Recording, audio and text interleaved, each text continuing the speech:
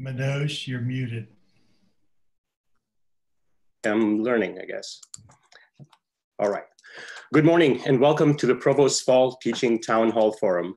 My name is Manoj Chopra, Interim Associate Dean for Academic Affairs for the College of Engineering and Computer Science, Professor of Civil Engineering, and the NCAA Faculty Athletics Representative.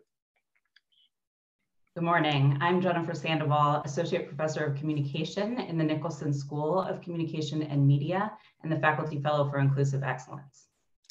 Together, we are your moderators today for a panel that includes Michael Johnson, Interim Provost and Vice President for Academic Affairs, Michael Deichen, Associate Vice President of Student Health Services and Principal Medical Advisor for the university's response to the pandemic, Jana Jasinski, Professor of Sociology and Vice Provost for Faculty Excellence, Maureen Binder, Associate Vice President and Chief Human Resources Officer, Tom Cavanaugh, Vice Provost for Digital Learning, Misty Shepard, Interim Vice President of Administration and Finance, and Dwayne Seaman, Assistant Vice President of Facilities and Safety Operations.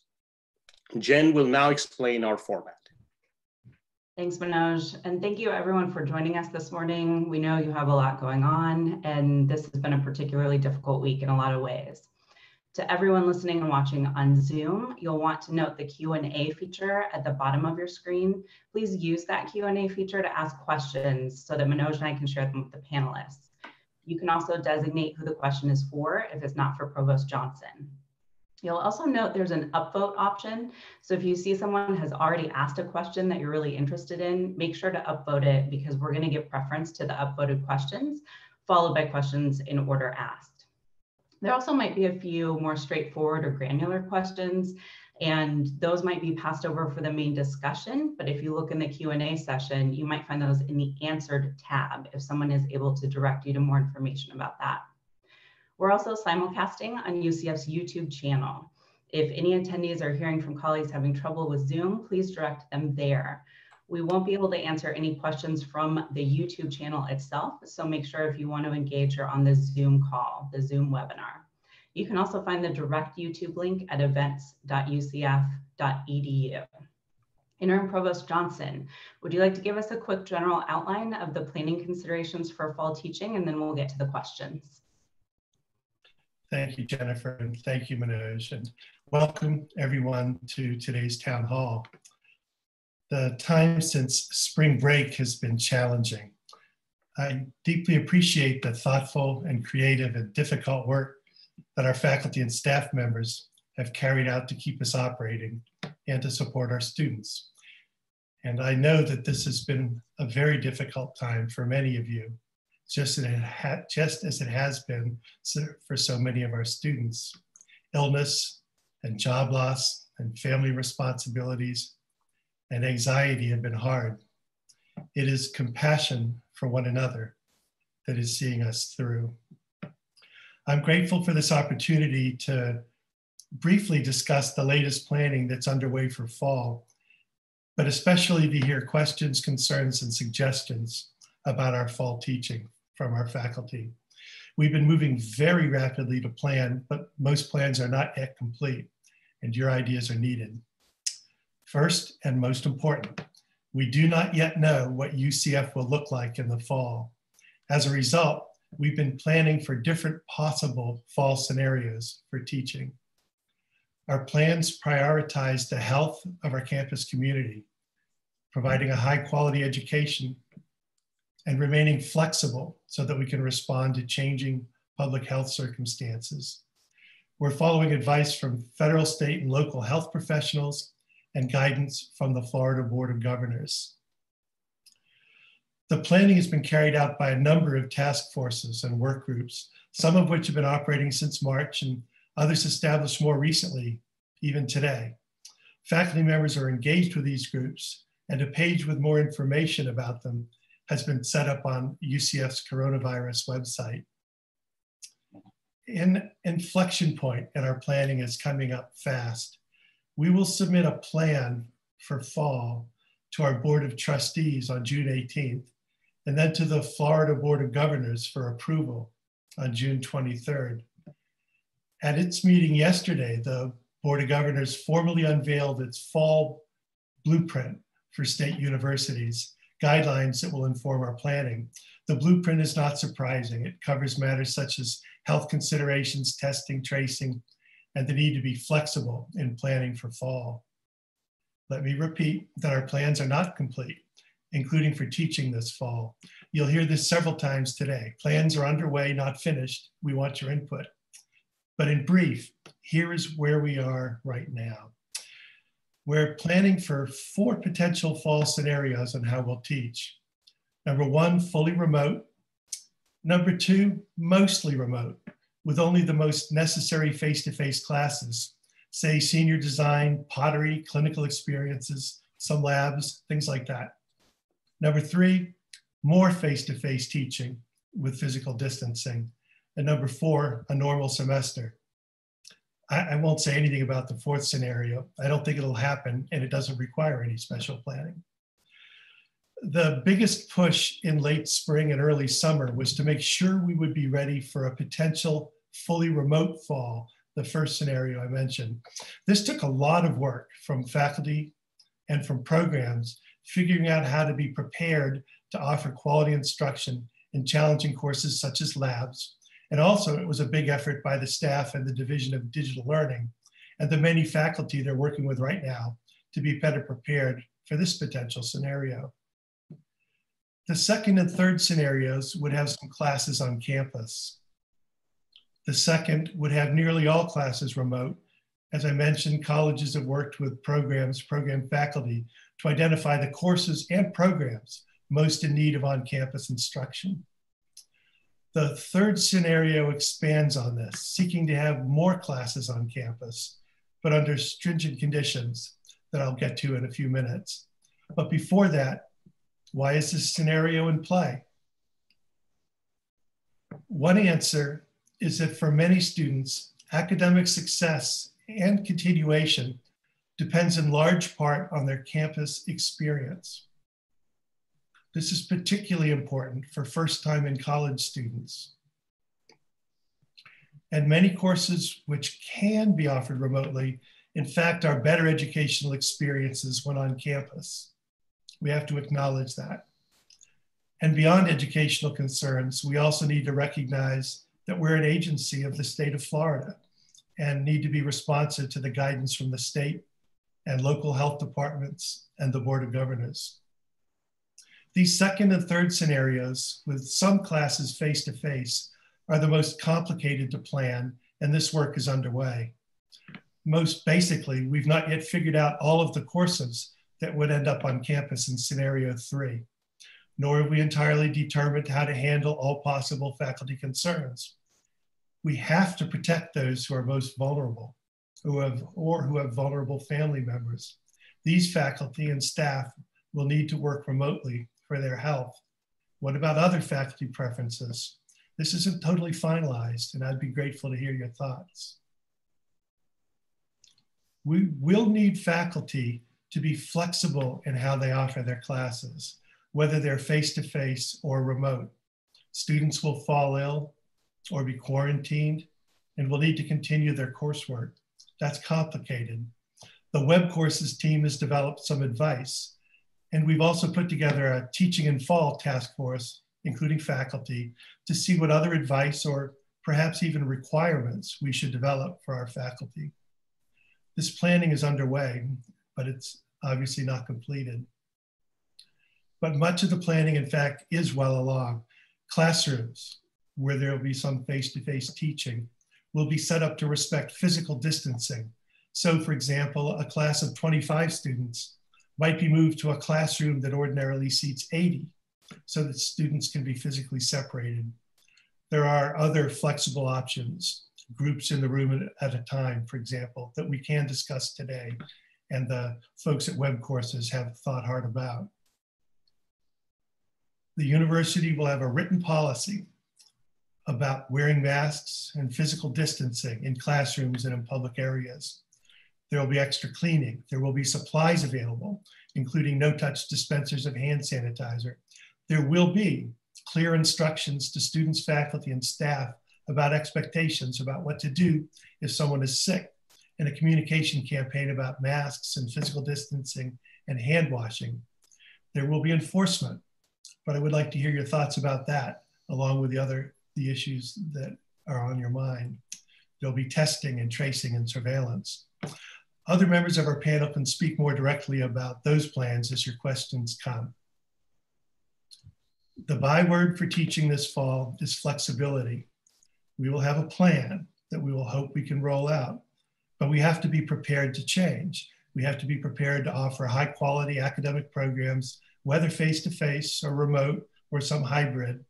And we have to be prepared to shift from one potential scenario to another. That's my brief summary. And with that said, I'll be grateful to hear questions from all of you. Manoj and Jen. Thank you. First question comes from Ashley Squilante. Do we have any dates when guidelines will be presented for social distancing and minimum standards? I don't know what the dates are. Soon. That's within a week or two is the best I can say. Great, thanks. And just a reminder to everybody to submit your questions in the Q&A button at the bottom of your screen. We have a bunch coming in, so we're going to try to get to all of them as quickly as we can. So question 2 from Jeannie Kirawas. Is UCF considering adjusting the academic calendar to end coursework before Thanksgiving as some other institutions have? Yeah, I personally think it's a good idea. We haven't had time to really raise the subject collectively. I'll say why I think it's a good idea.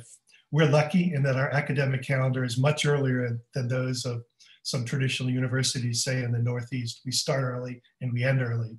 And the way our calendar is set up, there's only about a week of classes after Thanksgiving. And I think people can plan to do that week differently.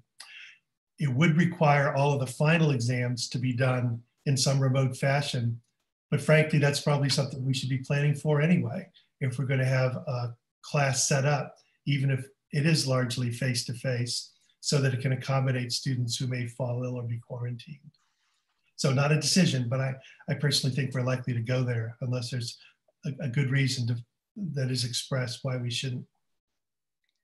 The next question comes from Talat Rahman.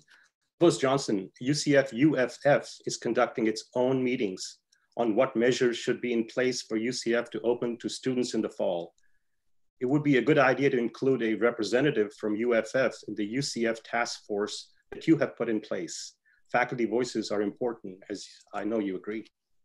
Yeah, we may have done that, Talat. I don't know for sure. Joe Harrington, the chair of the Faculty Senate, very helpfully pressed to make sure that we got faculty on all of the task forces. We had faculty on some, but not others, not out of malice, just out of moving really rapidly to get things planned. I think we have faculty on all of them now, or at least the majority of them now. And I agree, it's necessary. All right, our next question is from Kelvin Thompson. How will high-risk status of faculty intersect with general scenario planning for fall 2020? Yeah, I don't think we've formalized that as a university. Maureen may be able to explain more how we're doing it generally for all of us who are employed here. For me, this is one of the complicated things that I actually hope to hear, not just questions, but some thoughts today, because part of this is, in my mind, easy.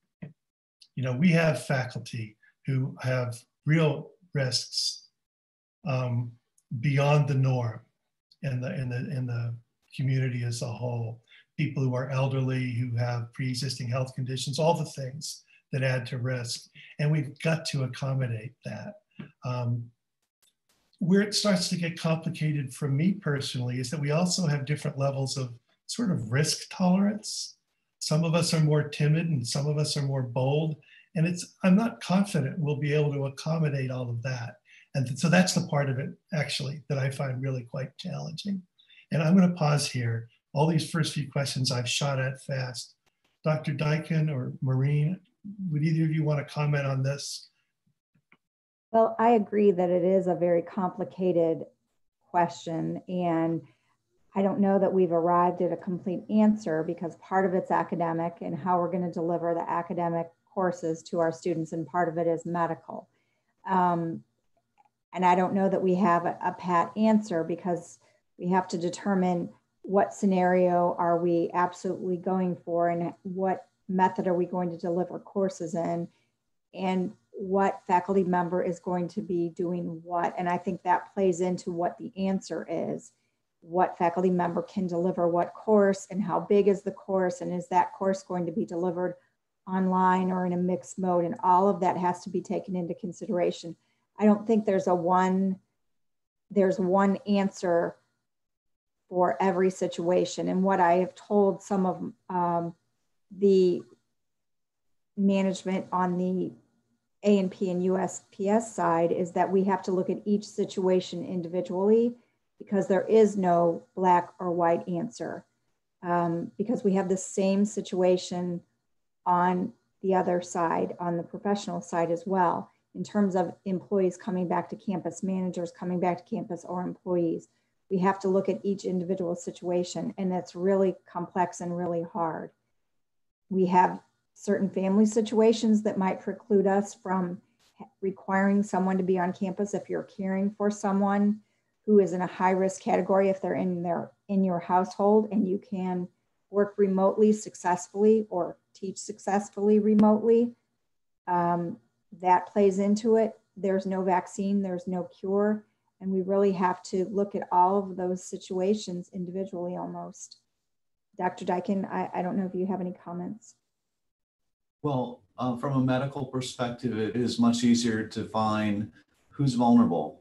The CDC clearly defines what vulnerable populations are, and we want to have added protections for those people and find innovative approaches that reduce their risk going forward.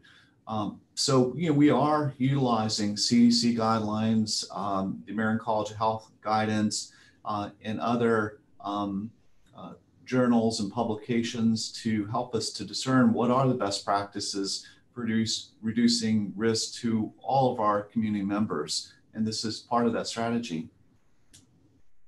I will say that, historically, the way we usually handle something like illness, or in this case, it's not necessarily illness, but risk, has been carried out well at the local level. People are able to figure out who should do what.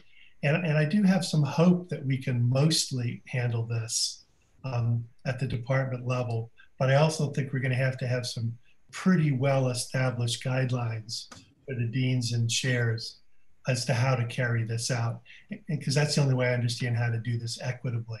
And even then, there's going to be special cases, and that's what Maureen's point was, where we're just going to have to say, okay, this doesn't fall in the norm, but we have to recognize this situation and deal with it. This is not the kind of answer I would give if plans in this respect were fully carried out. It's a statement that we're in the middle of figuring that part of it out. Before I go to the next question, I just have a follow-up on this last discussion for Dr. Deichen. Will I be told if a student or a colleague has tested positive for COVID-19? How many cases have there been? And is there a website like UF has where we will store this information? This is a moving target. We are completing recommendations from our contact tracing and testing committee. And we are planning to make significant changes to our approach here at UCF with regards to COVID. But we need to keep in mind that these sorts of steps are primarily the responsibility of the public health department. They have the authority and the responsibility to do case management when there's a positive case. What we found so challenging during the surge that occurred in March is they were overwhelmed, and we had to step in the best interest of the university to do de facto contact tracing. What we're looking to achieve going forward is a collaboration between UCF and the public health department.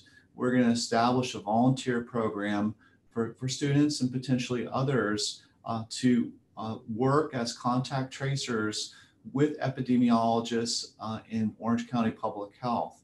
So we're going to significantly expand that resource. And it's also our plan to interface that resource with certain campus entities. With regards to sharing information, it's always on a need-to-know basis. We need to protect the privacy of persons, but protect the public health. And there's a very standard approach that's used for contact tracing and informing entities of their risk. And we will maintain that balance to talk to people that need to know, that have had an exposure, but not publicize the names of those persons that have been diagnosed. And there's a well-defined methodology for that, and we'll follow that best practice. Thank you. The next question is from Cynthia Mahia. In scenarios 2 and 3, who will determine which face-to-face come back, the university or the colleges? The colleges. We are close to charging the colleges to carry this out. When I say the colleges, I mean the structure within the colleges, deans to chairs and faculty and programs.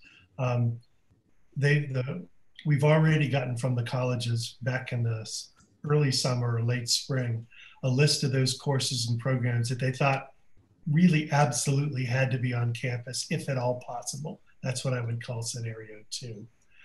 So for example, there are some clinical courses which require hands-on human beings to learn how to do something. And the people involved in those would argue strongly in favor of teaching those face-to-face. In that case, with considerably more elaborate PPE than maybe normal teaching. It's this next step, which we haven't quite carried out yet.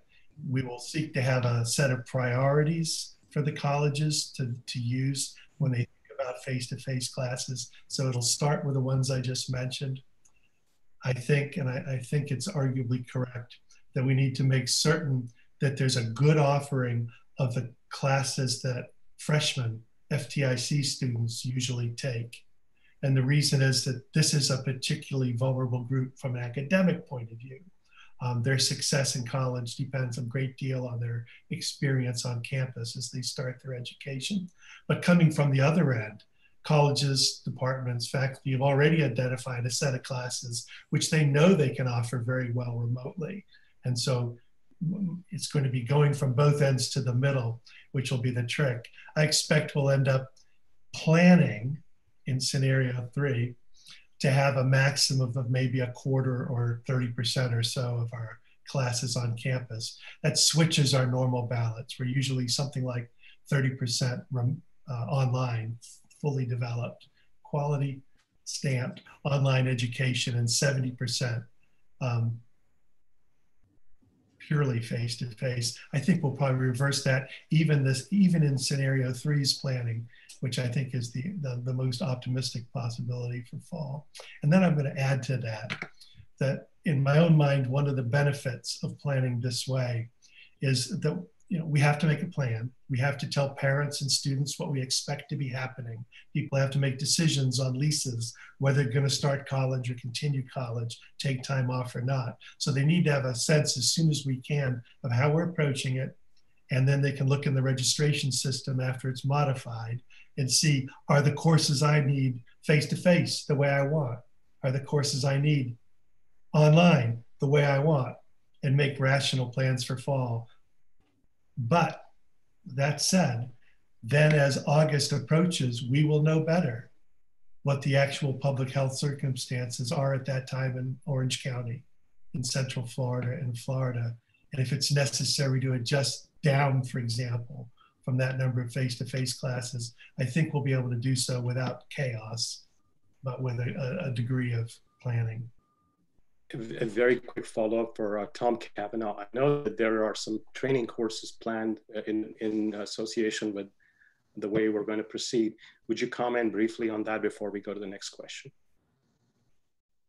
Yeah, there are a number of different professional development offerings that we are developing. Mostly are based on existing programs that we have, but some of the existing programs just won't fit in the time frame that we have, nor with the demand that we have. So we've adjusted some of those to prepare faculty to teach fully web-based, or what we call W courses, as well as to teach some of these video-based remote instruction, and we are also developing some guidelines and some training for faculty to teach in some of these more flexible models that will combine kind of socially distant face-to-face experiences with some remote instruction to allow students to have some face-to-face experience, yet also follow all the other guidelines that the university expects.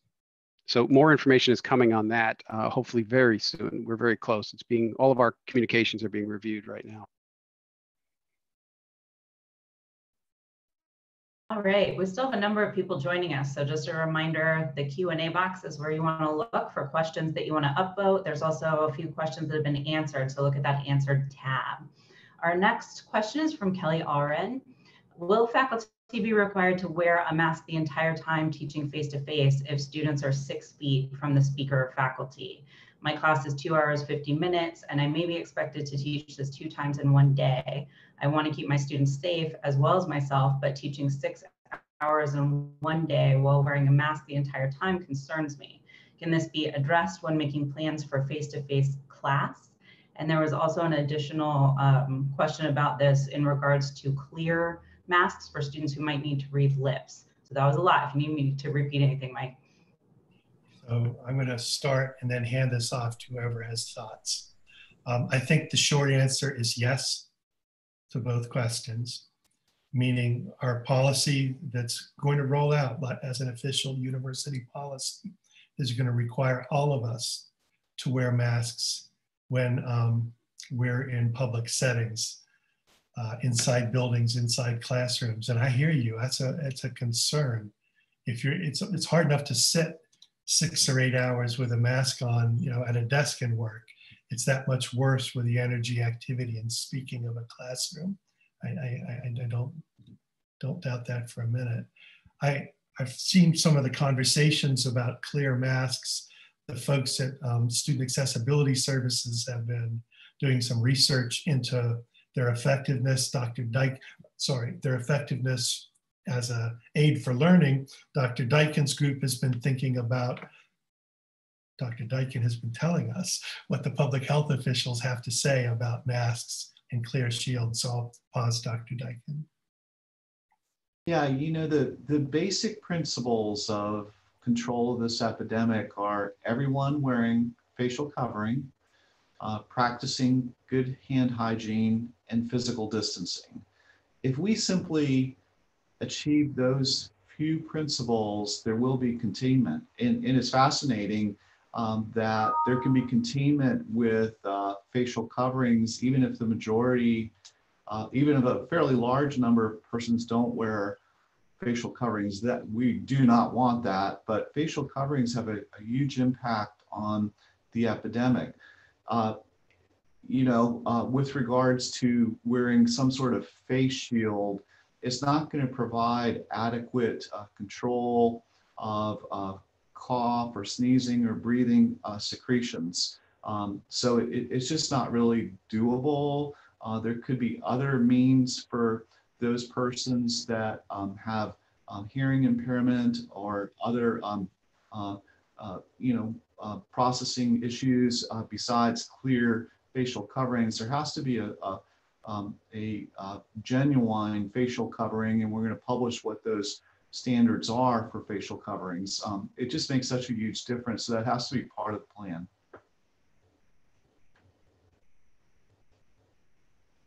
So the next question is actually related to what we just discussed, but it talks about enforcement.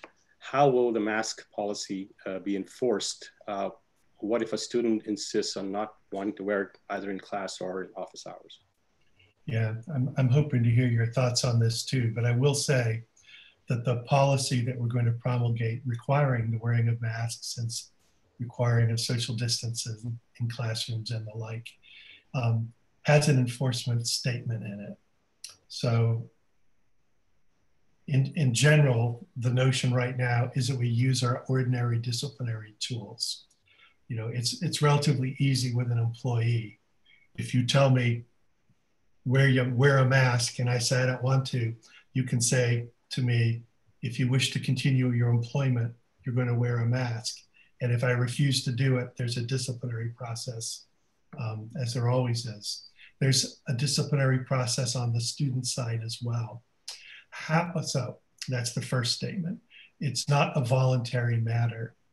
I'm going to pause for a second because Jana has thought some about this with some people, but so let me back up and say, part of the success in this is culture and social norming. Think about the Tobacco-Free Campus campaign, those of you who are here. It was fairly startling to me to watch over the course of a fairly short time for this campus to decide that we would prohibit tobacco on campus. And we did it essentially by all agreeing that we would no longer allow tobacco on campus. There was relatively little enforcement necessary in that case. And most of us didn't figure out how to deal with it if we saw somebody smoking outside our building door or something like that. We didn't need to. In this case, I think we're going to need to have good advice for faculty. I don't think that's rolled out yet, but part of the statement I want to say is it's actually not a choice. And that's the most important thing the faculty member needs to know. What do you do if a student is in your class who, refuses to sit down and is disruptive? That's not acceptable. There's a disciplinary process. And I would put this in that category. I realize that nationally this is a political issue and all of that. That's not how we're approaching this on campus. We hope we can develop a culture where people recognize this, this is Knights taking care of Knights. You may feel safe, but it's your job to help take care of others. With all that said, enforcement and then especially guidance to faculty on how to handle this if it's in their own classroom, I think is really important. I know that Maureen and Jan have thought about this, so let me now pause. I'll just add that there is a group of faculty, we have called ourselves the Teaching in the Fall Task Force Subcommittee. And this is one of the topics that we'll be talking about is how to provide the best guidance for faculty in some of these different scenarios, and certainly enforcing students wearing masks will be one of them. And on the employee side, we will just use our normal disciplinary process that we already have. And I know that Mary Beth Ehas, Dr. Ehas on the student side, they will just use the student conduct policy, and they're working through that. And that's why the policy isn't finalized, is we're working through not only the policy, but the procedure for what will happen for enforcement.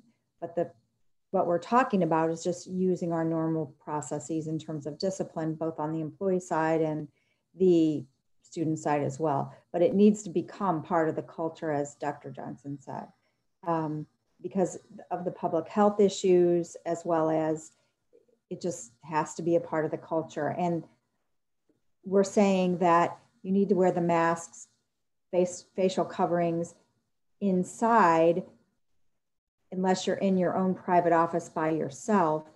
And we're highly recommending that you wear your mask outside as well, but we can't enforce it outside, but we highly recommend it.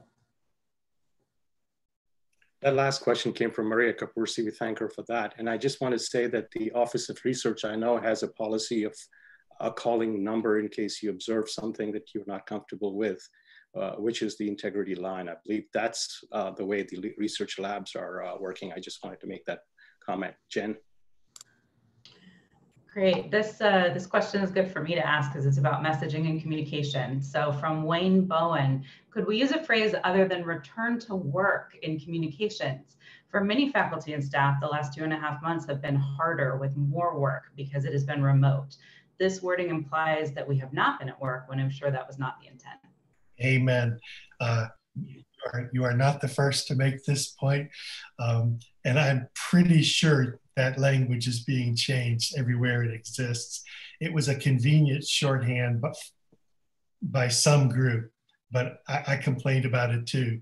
I first complained about it in the teaching category. It's like, we're not returning to teaching. This hasn't stopped. It's been going full speed and it's been hard. So now it says return to on-campus teaching or something like that on the website. But I agree. I just agree. I think we all do.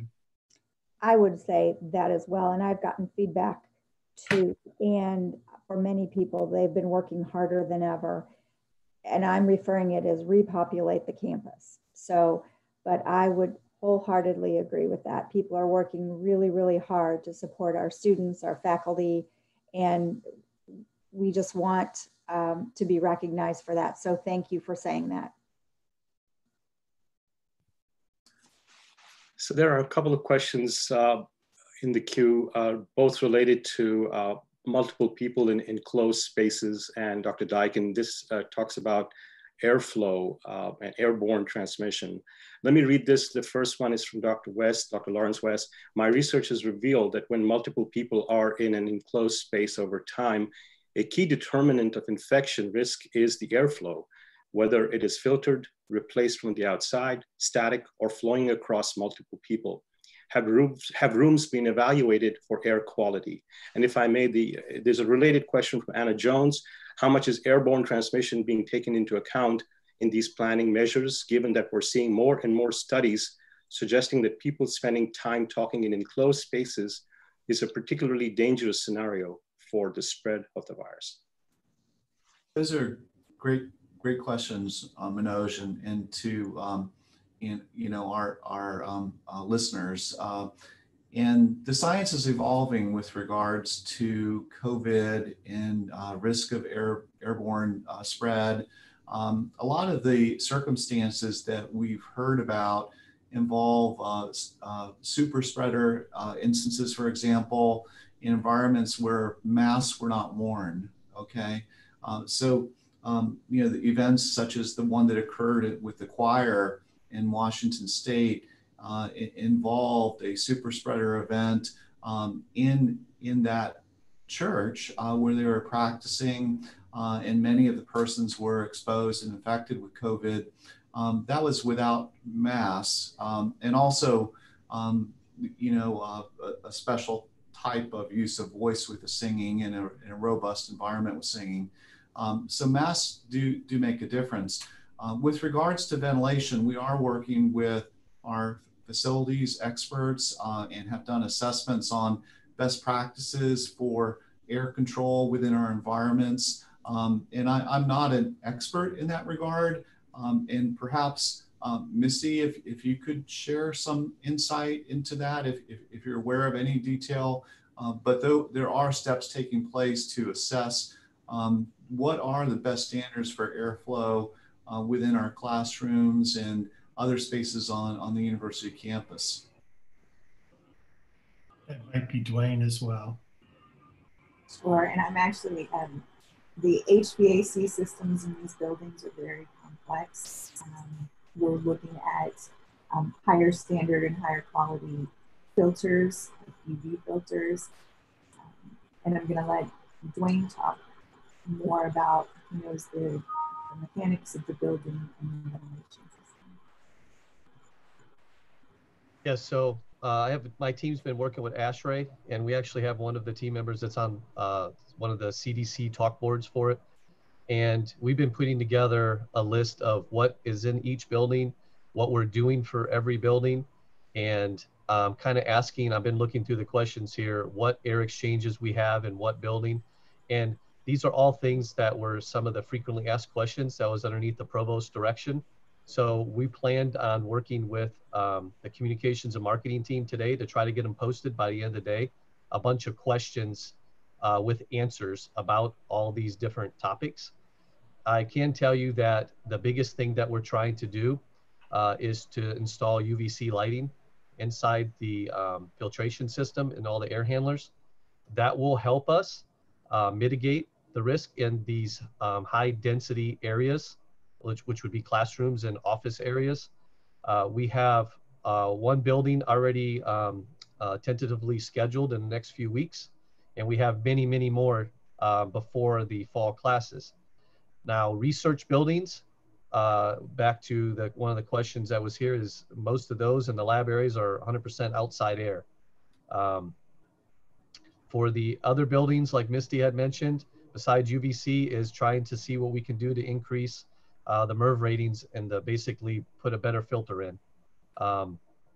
We know that our basic ASHRAE standard is 2 air exchanges an hour. That's our basic, and all of our buildings on campus are designed to ASHRAE standards. So that's, if that provides any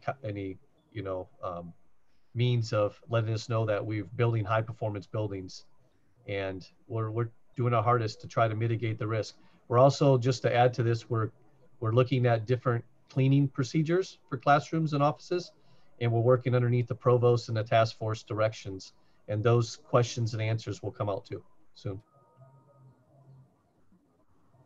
Great. This is also a good reminder for us faculty of all of the pieces of campus that are constantly working, sometimes behind the scenes, right, before we even think about going into our classrooms. So I hope we can remember all of that work that's going into this. This is a follow-up. Bruce Jan says the 6-foot rule is meant for outdoor contact. HVAC circulates everything in a room in the space of an hour or so. I don't see how it could work. So his question is it possible at all to have hour-long classes, even in larger rooms and with fewer people? I think that's what we're talking about. Let me make sure Bruce, this is what we're planning. It's to have smaller groups of people in larger classrooms. So, we've had a task force, COVID capacity task force, looking at all of our 300 classrooms and some other possibilities, asking, with spacing between students, at least 6 feet, what would be the new capacity of this room? So a lecture hall of 300 maybe could sit 80. I made that number up. A room that would normally hold 80 could sit 25. I made that number up. But they've been making these calculations. And the next step, the one that I described as complicated, is first identifying which classes should continue to be on campus in the fall schedule, moving the groups that are small, like 25, into rooms intended to hold like 80. Again, making those particular numbers up for just this reason. There are other more flexible options, and I have no objection to flexibility. It could be that you want to keep your class of 80 in the room that holds 80, but you're just going to have 25 of them come in at a time. 25, the numbers aren't working, but don't worry about it. A third Monday, a third Wednesday, a third Friday, for example, would be another way to have fewer people in a larger space. Tom Kavanaugh's group has come up with a set of ideas on flexible options that faculty may be interested in. Faculty may have other ideas of their own as well. Tom, was there anything you wanted to add there? Just to underscore what I said earlier, that that we're working on getting that information out as quickly as possible. We're kind of circulating it through the colleges right now. We've asked a number of people to review what we've said to make sure it's clear. So hopefully in the very near future, a lot more details around some of those flexible options, as well as the training associated with them, will be released. And I'd also like to add that the Teaching in the Fall Task Force Subcommittee is also thinking through potential areas we haven't thought of and brainstorming about challenges, solutions, innovations, and new ideas for that as well. Great. All right. The next question is from John Rabel. Will access to campus be restricted for students? For example, students that do not have face-to-face classes won't be allowed on campus. No, I don't think so. And that touches on something bigger than the question about campus and one of the sort of community concerns. So first, let me say that students need to use study spaces. Students need to use the library, the tech center, and those places like that, including the union, are working together in yet another task force, thinking about how to reopen those spaces safely for student use. Students need those spaces, whether they're taking face-to-face classes or not. One of the many burdens that happened this spring and has continued this summer for students is the digital divide, right? We have some students who are in circumstances like me here at home with a pretty solid internet connection and a desktop computer that works. We've got others really struggling with remote instruction because of the technology or infrastructure that's available to them. Students need access to those things on campus. In addition, we're a public entity with no walls and no gate. And the reason we are able sometimes to shut our campus down is because of emergency orders or declarations by Orange County. We closed our campus when Orange County said, when Orange County declared the stay-at-home order, for example, we actually can't stop members of the public from coming onto campus when there's not such an emergency kind of order in place. So that's a different part of the statement. But then the reason this is part of this bigger community concern is we're not, we're not a little college town with a little secluded campus 300 miles from the nearest big town or city. Our students and our faculty and our staff are part of the whole Orange County community. And so the health plans that Dr. Deichen keeps referring to are totally integrated with the county because we have no other way to do this. We could do the most brilliant job in the world on our campus. And the fact that we have many, many students in a community of 2.5 million people would perhaps play a big role in the eventual health. So this is a lengthy answer, a little bit of why, but the answer is no, we won't try to prohibit students. What I'm most concerned about, therefore, is what amounts to a public health communication campaign. Most of you in this town hall today probably recognize the need to maintain social distancing. You try to do so in your own lives. You wear your masks. I hope so. We need our students to understand that it's for the health of the good, it's for the good of the whole, it's for the health of all of us. It's not just me deciding whether I want to take care of myself or not. It's me helping with the whole community. So I say all of that because we couldn't control students having a party in an off-campus apartment, whether or not we have on-campus classes.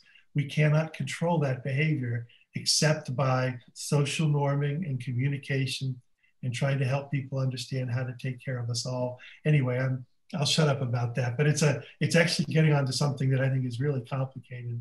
Let me pause again. Others of you on the panel who thought about this, any comments in this direction? I'd like to expand a little bit upon your discussion, Provost Johnson, and to let the listeners know that we're creating a complex matrix of protections for our community. We're all in this together, and we need to do our best. We need to wear our facial coverings and practice hand hygiene and maintain physical distancing, and we're looking at room ventilation, but we're also creatively looking for solutions for the campus as a whole, for the population. And I want to share with you a few other things that we're planning on. One is that testing is an important part of our campaign. And you may know that we have drive-through testing for the virus available in Garage A and on the main campus. And this testing is covered by insurance and it's free to uninsured persons.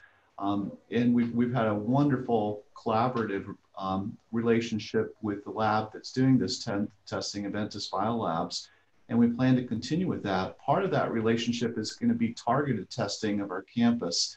We're looking to test all incoming students that are going to reside on campus housing, also all athletes, because they have a special niche where the risk to ourselves and themselves may be higher. We're also exploring with a really brilliant team of UCF professors and other staff an application, an app that will be utilized with all faculty, staff, and students to screen for COVID symptoms or exposure and to connect those persons with testing. So yet another layer. We plan to do other forms of surveillance with potential antibody screens of the population to better understand what is the state of UCF with regards to immunity or disease. One of the earlier questions asked about how many infections have occurred at UCF. And we know that number approximately is in the low 20s to the best of our knowledge, but we're going to expand the validity of our data with our relationship with Orange County And of interest is we'd like to post this data to the campus. How many new cases have there been? What is the rate of influenza-like illness that's occurring within our student health center, and potentially antibody surveillance studies? We want to be very transparent. We're all in this together, and create a dashboard, maybe similar to what the Florida Department of Health is doing. So we're weaving together a system that best protects the campus. We're all in this together. And it's not just the classroom design that's important, but these other factors are very important too. Dr. Deichen, you mentioned two special groups or populations that you will be testing. How about people that will be returning to the Central Florida area from other areas that are potentially hot zones? You know, I listed the residence hall group because certainly some of those persons will be from areas of higher prevalence like Dade and Broward counties, for example. And they also have a significant presence on campus and potential spread to others. So thinking about containment of outbreak, it's a very logical group.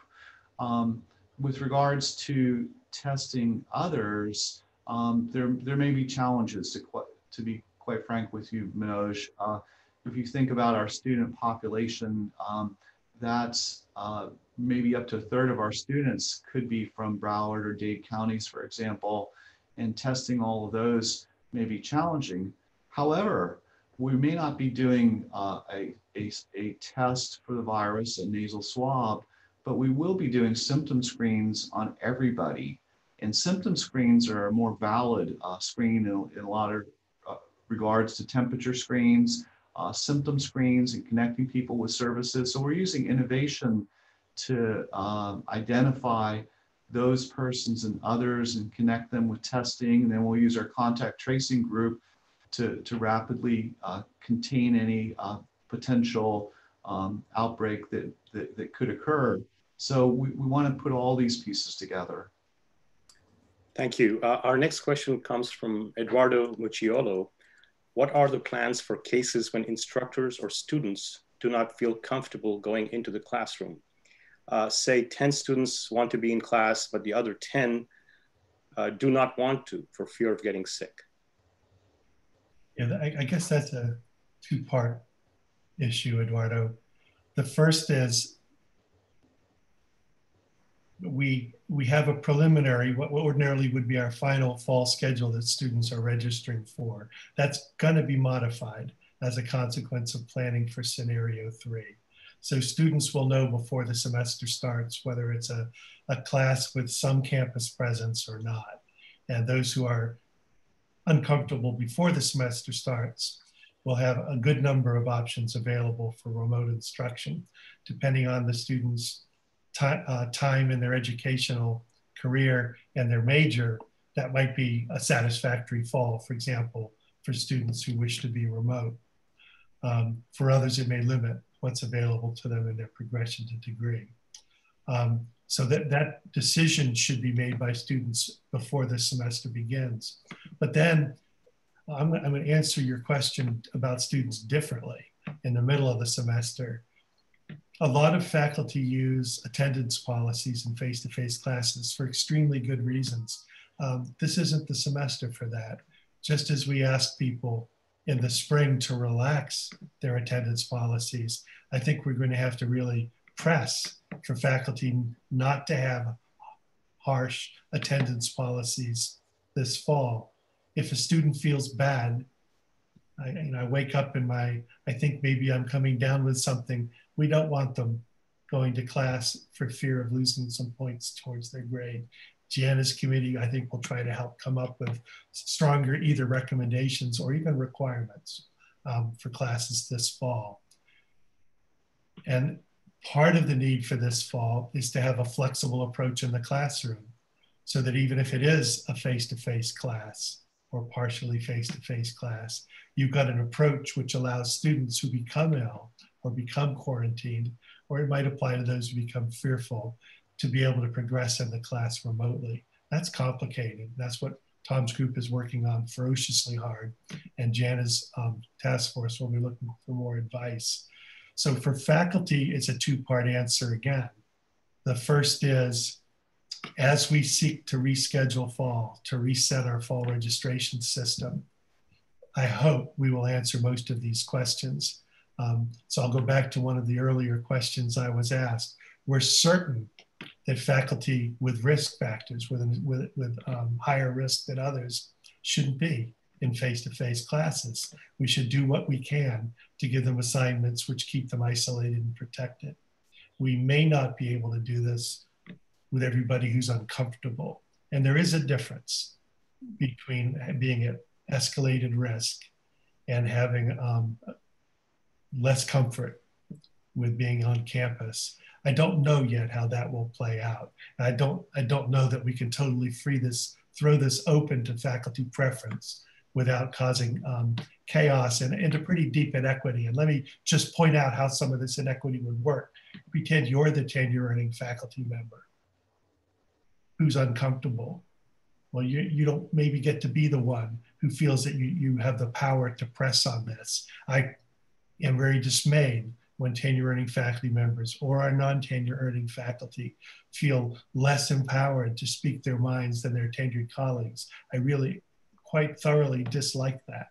And I don't like department cultures which facilitate that.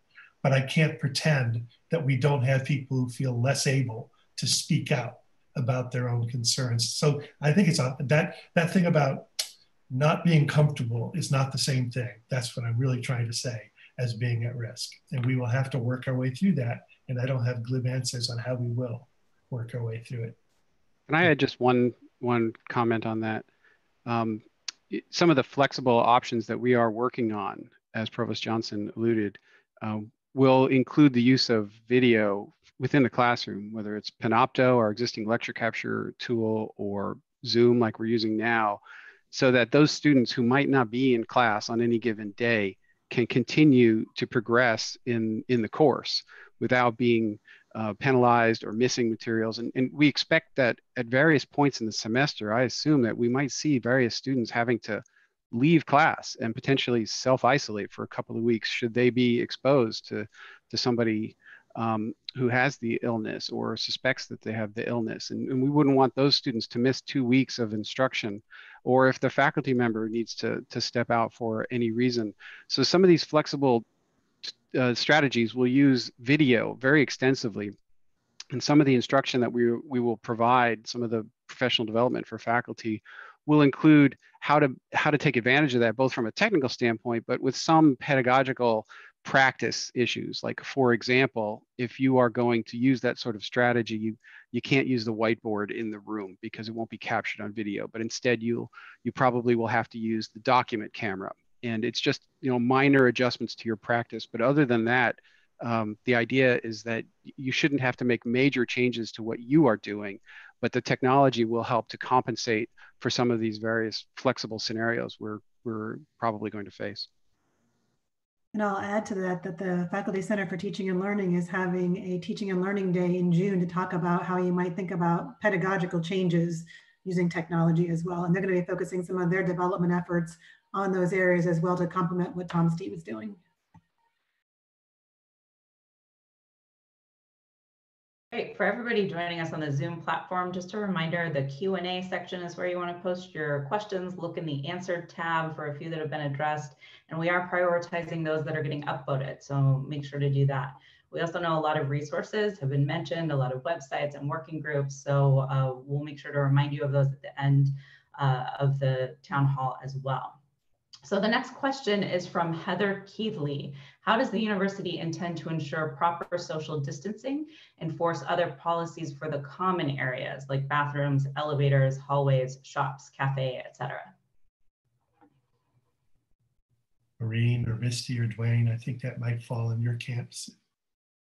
We do have a sign campaign, and Dwayne's staff has been installing signs all over campus. They're already up in many areas.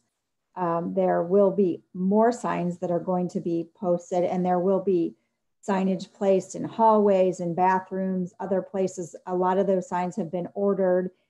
They're going to be in the process of being put up, the ones that haven't already. There's going to be increased cleaning as well, and I'll let Dwayne or Misty address that. But again, a lot of it is the social norming of all of these things being followed. We have developed training that all employees will be required to take before they come back to campus.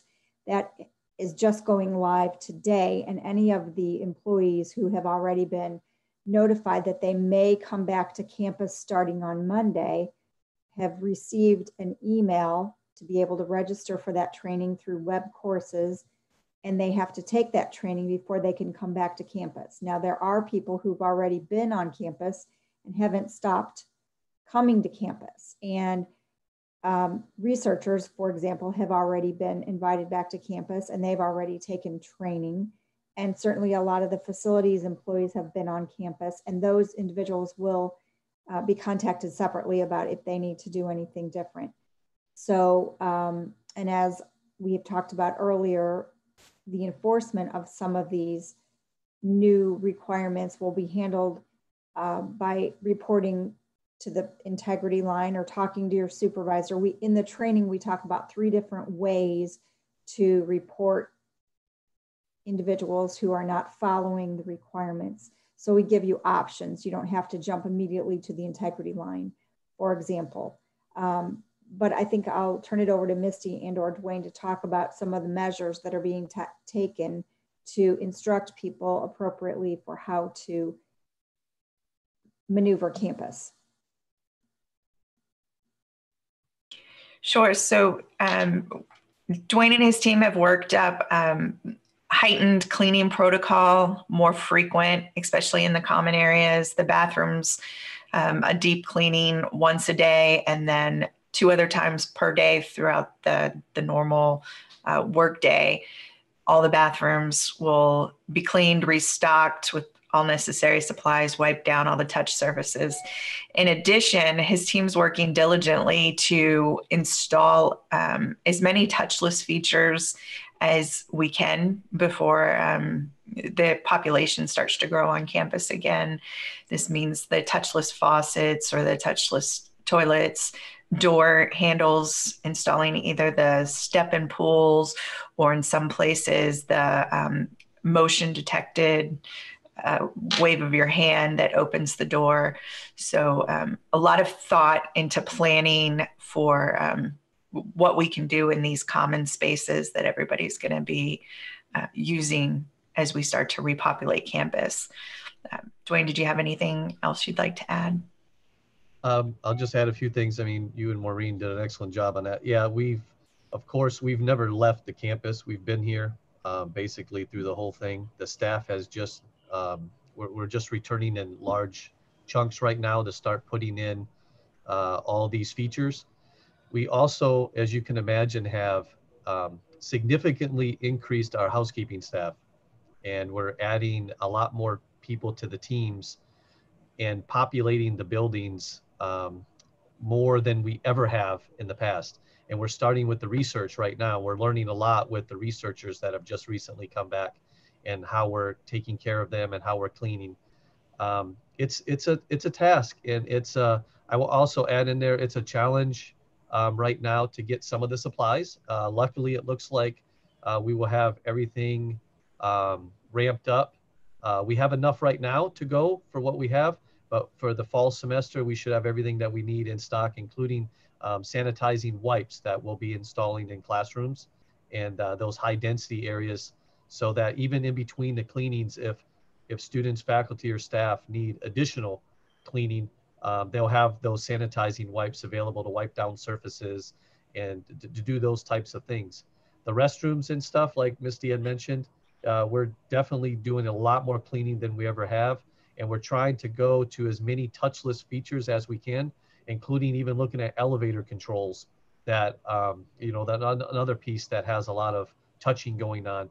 And if we can put in a touchless feature of that, because those are available now. So we're looking at those. And our first one that we're looking at trying to install some type of kit to is the library. So we'll continue to work with the faculty on changes, and we'll update those before even the fall semester starts. Two other things I'd like to say is that we're also working with the management in the research park, and all of the same cleaning protocols that are being done on main campus and our other campuses will also take place in the research park in cooperation with the research park management. So that's important. And then number two is that the phased repopulation of campus will allow for lessons learned in terms of, do we have to change anything before, you know, classes start in the fall? And I think the key to that is what Provost Johnson said earlier, flexibility. We will, you know, remain diligent in terms of, do we need to change things? Do we need to pivot? Do we need to be flexible? And does Dwayne's staff need to do anything different? Does my staff need to do anything different? How do we need to support the return to population of campus in a different way? So the next two questions are related, and I will read them. They're both related to coordinating with the local school districts. Deborah Knox asks, has there been any coordination with the local school district and what the school districts intend for their students? This may impact parents' ability to return to campus daily if childcare becomes an issue. UCF is a large employer in the area and many faculty and staff will be affected by these decisions for our children. And Megan Sherrod asks a similar question. Local K-12 school districts are offering the choice for virtual school versus F2F, face-to-face on-site elementary, middle, and high school instruction. Many of the county deadlines to opt in to virtual school for the entire 2020-2021 school year are in July. Faculty, staff, and student caregivers for K-12 children may need to make a decision about the entire school year before final decisions for fall and spring at UCF are communicated. How should faculty, staff, and student caregivers of young children proceed if they need to go into or opt into virtual school and need to remain home for 2020-2021 to facilitate this? Those are super questions.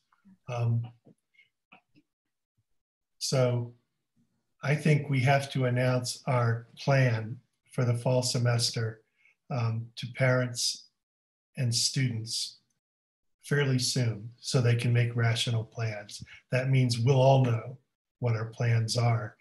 I keep speaking in terms of scenario and contingency planning because we'll go on a path, but that path may have to change. Nonetheless, I think you will hear from us what we think is happening, what our intended fall schedule is, assuming we don't have to pivot because of growing health problems locally. You will know that in advance of any of the deadlines I just heard. The challenges I had thinking about the public schools is that I think they may be able to make up their minds later than we can. That is to say, make a final declaration sooner to the start of the fall semester. But we need to announce it to our community fairly soon. That's always been the case. Now the Board of Governors is requiring us to have a plan documented, presented, and approved by June. So you will know our plan at least before that July date. And I hope that helps. Maureen, this is an all-employee problem, and I know you've been thinking. Yes, right. And I would agree with you. We need to let people know because this is a very real issue for so many of our faculty and staff.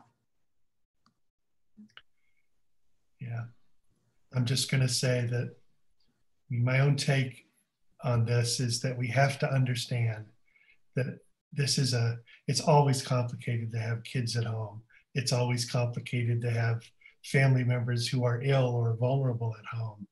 And under normal circumstances, we recognize that and maybe make a degree of accommodation for it. But it's really important right now. I can't imagine how you can assume somebody can have, for example, school age or younger children at home all the time now, or somebody they have to care for and there's no opportunity for them to go anywhere else during the week, and assume that they can have a work life that's normal compared to normal times. We're in a real crisis, and I hope everybody does understand that. You know, you know, I started this talking about compassion, and I really believe it. It's less of a time to be, I don't know what, determined and forward driving about life, and more of a time to try to help people succeed. You know, hold them up, hold one another up, and do what we can to help. And some of the people that I work with every day are at home, you know, with young children, and it makes me laugh when we have a Zoom meeting and some kid won't stop hollering, but it doesn't make them laugh, right? It's a pain for them. It's a hassle. I'm fortunate to be at a later point in my life from that point of view, less so from the risk factor point of view. Anyway, I'll just stop there and say, yeah, these are real concerns, and it's both scheduling people's work lives, being flexible, allowing people, staff in particular, to work remotely, trying to help our faculty with the greatest needs be the ones who have the opportunities to work remotely. But then, you know, really understanding that we all have circumstances and trying to be compassionate about it. Thanks, Mike. I love that reminder about compassion. I think it's a moment for community care, right? The next question is shifting a little bit to parking fees. So from Marie, if students, faculty, and staff are not physically present in classrooms, office spaces, et cetera, will the parking permit fees be adjusted to reflect the reduced time on campus? And a follow-up says, when will we receive refunds for our 2019-2020 current mandatory parking permit fees? I will say, and Misty may have more to say, I will say we acknowledge the issue. It hasn't risen to being a priority for me because there's been so much we've had to get done that's taking so much time to plan. That's on the table as something to figure out. Misty, do you have more complete thoughts than I have? Well, no, I think that's a good point. It's under consideration. We've clearly been talking about that. It's come up. The idea of the fees that parking generates, though, they go towards the long-term facilities that are on campus that are going to remain. So the garages that are on campus and the debt that goes along with them, that doesn't go away for this temporary period that we're in, as well as some of the funding that's generated through parking goes to other areas and supports other areas on campus. So all of these considerations are going into the university's final decision on what to do about these parking permits.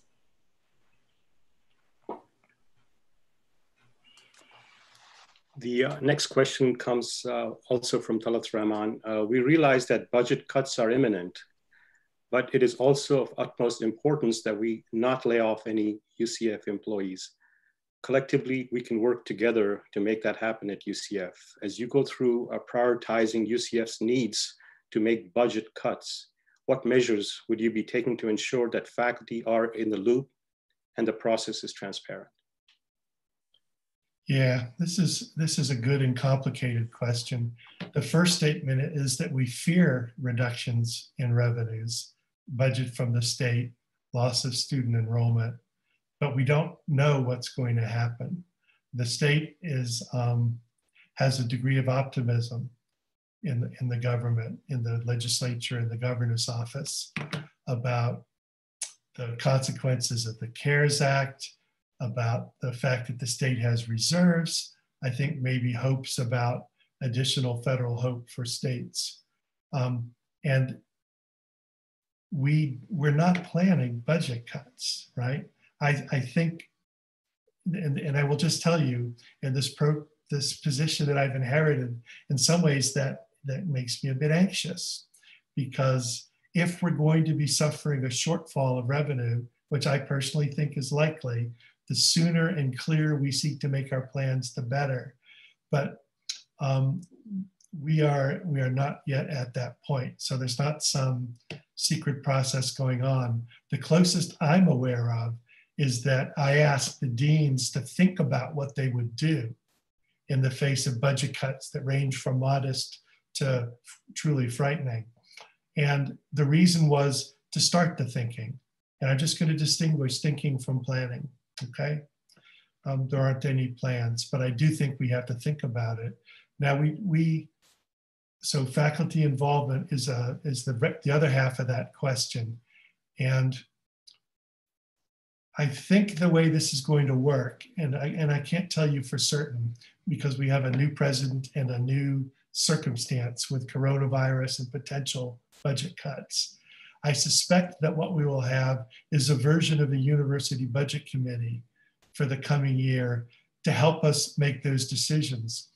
Everything that committee does will be recommendations in the end to the president, not decisions. And that group will have faculty representation on it. That's my prediction as to the path we're on. At the same time, you may know that we've been working on an entirely new approach to budgeting for the university. It's got a steering committee, it's got a committee of people working on it, which includes faculty representation. This new model, which I quite like because of its transparency, because of its clarity about how we spend money, won't actually be in effect, wouldn't even be in effect in normal times for more than a year from now. So while that model continues to be developed, we have to have another process in the coming year. And I just told you what I think that process will be, but it'll be the president's call. Right, as we're nearing the end of our town hall here today, we have a question going back to some earlier concerns from C. Bale. The statement is, I don't think that personal belief or boldness should be a factor. Public health is a community issue. Don't we need to act in ways that protect everyone? Isn't it an error in US and CDC policy to individualize choices like wearing a mask? Yeah, we're not individualizing those choices at all. It's going to be university requirement.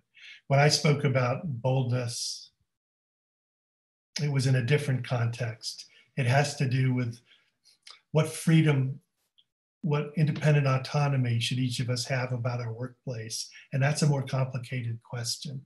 I'm certain that we need to protect those who are at highest risk. I'm less happy about a notion that individual choice should decide who else, for example, might teach remotely.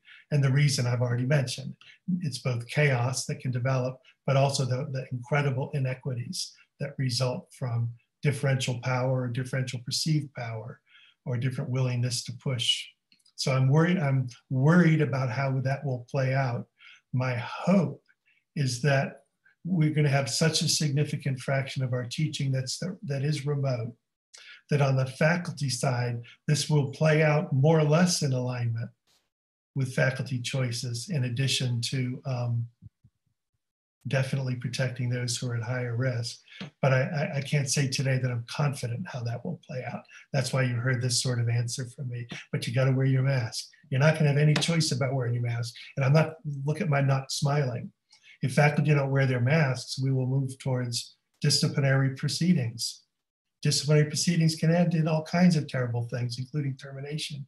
You'd have to be really stubborn to risk your job or your continuation as a college student at your university for your determination not to wear a mask. Let me just be clear about that. These policies are real. They're not here yet. They will be real. One of the things about masks is we are going to be providing every student and every employee with a UCF cloth reusable mask. Those have been ordered. They're going to be here, I think, June 8th, if I'm not mistaken, and they will be distributed. And there's going to be a distribution plan that hasn't been completely worked out yet, but everyone will be provided with one reusable, washable mask. And then there will also be disposable masks that will be provided for visitors as well. And those will be distributed as well. And I know we're about to wrap up, but this comment about masks just reminds me of a certain point. We have a history in this country of differential enforcement of all kinds of laws and policies. And differential levels of concerns by community on what it means to be traced and tracked. And I think we have to be really attentive to that. You know, it's a terrible thing when we see a jogger shot and killed because he's African American. I personally am worried about the response to mask wearing of different communities. Just like there's a digital divide, there's a divide in social consequences of behavior. I'm middle-aged, I'm white, I'm going bald. Generally speaking, when I misbehave, the consequences for me are not as great as they can be for others. And I honestly think as a university, we're going to have to be more explicit about this in our conversations with one another about masks and enforcement of social distancing and all of that, because this has to be done equitably and with a recognition that we're coming to this from different positions. So, you know, what I described as a stubborn refusal for one person might be based on a whole different life experience for another. We're going to have to understand that. But the point of that question is that the public health considerations have to come first. And I think all of us on this panel are in total agreement that that is how we have to organize our work and teaching lives this fall. We are nearing the end of this forum. I do have two quick comments. One is a comment for Maureen, if you just want to tell the staff about an upcoming forum that you will be having at Town Hall. Thank you, Minaj. Yes, so I will be hosting a forum for USPS and A&P staff on Tuesday, and that will be from 10:30 to 12. Many of the same individuals that are on this panel will be participating in that as well. There will be an announcement and information about that going out, I believe, today. So look for that, and we'll be certainly answering questions as well, but it will be more focused on the USPS and A&P employee group. And I have a personal question for Provost Johnson. There's a trend, of course, nationwide to stop the semester, potentially Thanksgiving, and not have people go and come back. Have we discussed that, or is that on our horizon? I think it's likely, but it hasn't been really very well discussed or decided. I think for us, it's not as big a deal as it is for some other universities because of the nature of our academic calendar this fall. All right, well, that concludes our time for questions. I'm sorry we did not get to every question. The Provost's office will capture these questions and make every effort to answer these in a follow-up communication. So Interim Provost Johnson, any final comments before we conclude? Sure, let me thank you all for joining us today, and especially thank Manoj and Jennifer for moderating this. And let me thank the panelists for taking part. To our faculty in particular who have joined us today, please feel free to reach out to me or to any of the panelists if you've got additional thoughts or questions. We will continue to provide the latest information as it becomes available for fall teaching and on-campus work. And as we move closer to fall, please know that we will need to make some decisions centrally. But I strongly believe that the faculty's creativity and flexibility and dedication in the classroom is what gives the best education to our students. We will try as hard as possible to stay out of that piece of your autonomy. And please stay healthy. Thank you all for joining us. Provost Johnson. Dr. Ehas has asked me to remind everyone that there will also be a student forum on June 4th from 2:30 to 4, and information on that will be forthcoming. She's going to be sending out a communication so that the student population will be able to hear information and ask questions as well. Thank you, Maureen. Thank you, Maureen. So there is a upcoming staff as well as a student town hall that should be on our radar. This concludes the Provost Fall Teaching Town Hall Forum. Thank you, everyone. Have a great day. Thank you. Thank you all.